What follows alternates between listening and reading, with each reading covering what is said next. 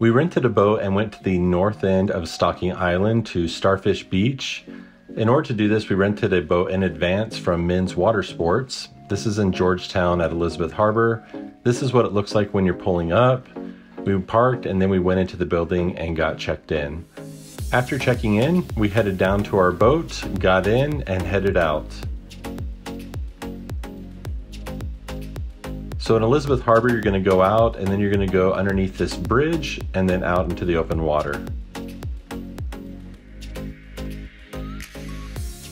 So we went to the north end of Stocking Island. We explored the North Beach first and then went to Starfish Beach.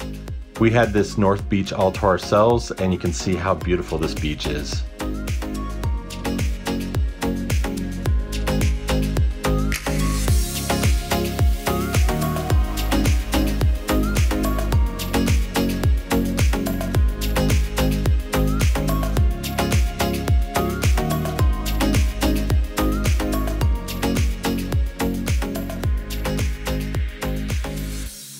Then we got back in our boat and headed up to Starfish Beach, and this beach did not disappoint. We found all sorts of starfish.